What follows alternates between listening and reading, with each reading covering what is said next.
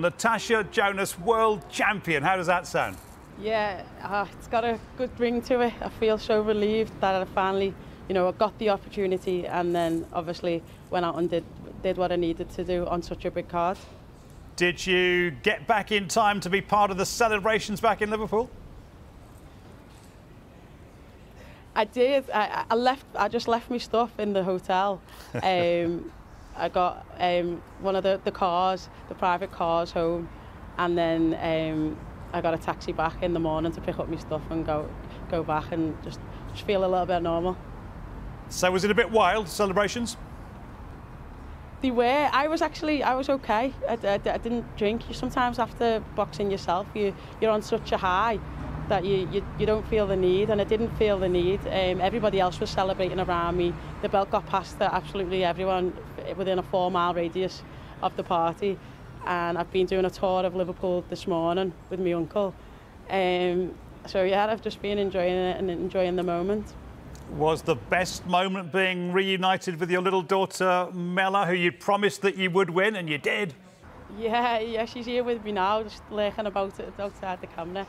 Yeah, it's just a nice feeling, like I say, it was a bit of tokenism just to say all the hard work that I've done, and she's seen me go through, and the sacrifices with time that I make with her, and we did it, and I give it to her, and it's between her and me nan who has it now. They can fight between themselves.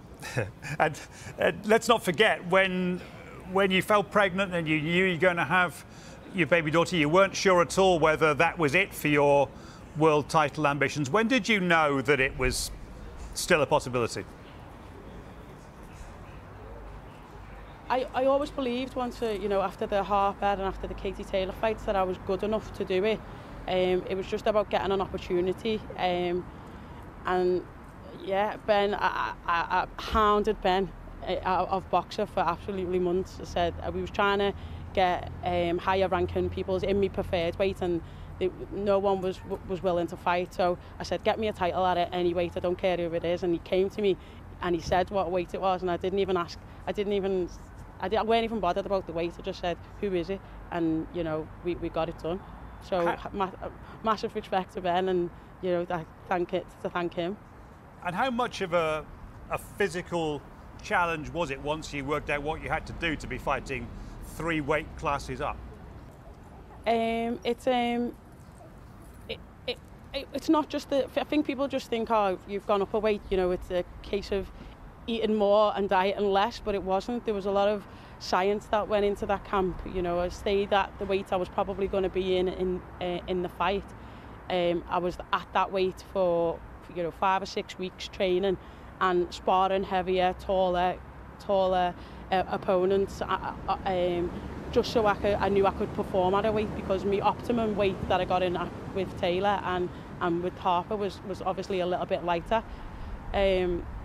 So yeah, I grew. It took me 10 weeks to build a little bit of strength and get a bit of muscle, a lean muscle, and yeah, I think it showed in my performance that I was explosive. I hadn't lost any speed, I hadn't lost any power, so yeah, it worked. Everyone worked well together. Terry Harper was a draw, Katie Taylor was a defeat. How did you make sure that you didn't go into Saturday night's fight thinking, I don't win when it comes to a world title fight?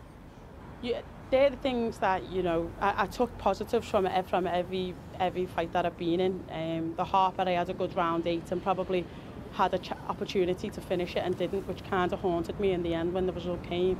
Katie Taylor was she had a little bit more experience in the championship rounds, and she probably, on 2 of the judges' scorecards at least, nicked it in round 9. So there was round 8, round 9. I said to Joe, I promise you're going to get a good 10 rounds out of me this time. And I didn't need it.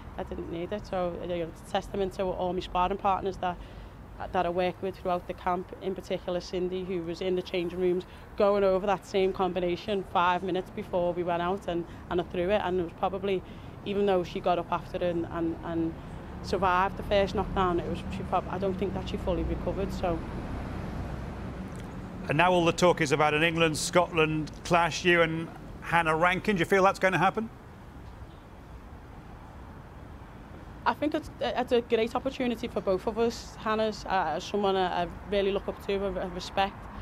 She's done a lot for female boxing in Scotland and in the UK and beyond. So she's fought, you know, champions in both Savannah, Clarissa, and many others.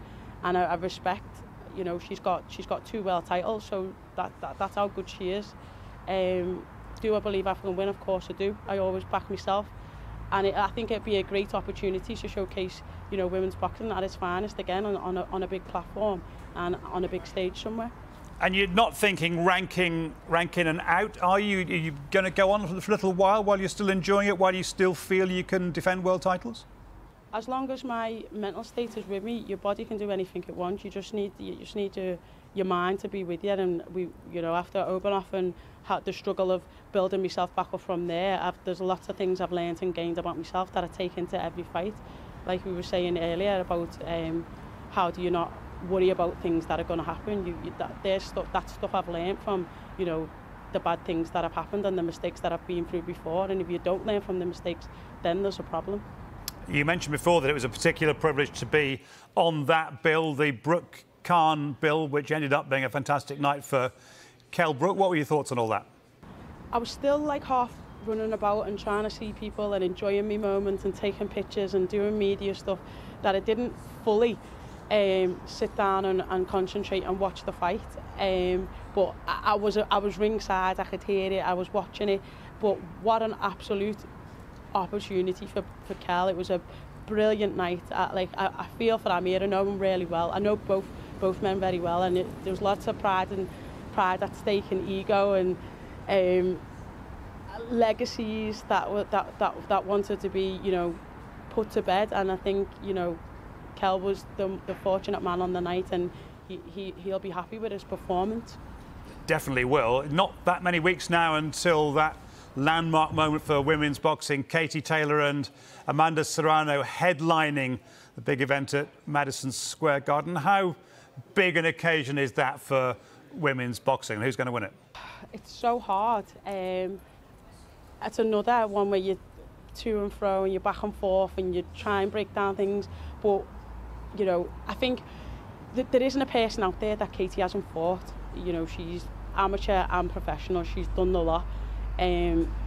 So it's hard to bet against her. But then when you think of the calibre of Serrano and you know, her punch power, her aggressiveness, and the fact that she's a southpaw, I think all them things together combined, it's just a nightmare night for Katie. Who wins? I couldn't say. I wouldn't put my money on either. Very wise. Thanks very much indeed, Natasha, and go back and enjoy the rest of your family celebrations. Thanks a lot.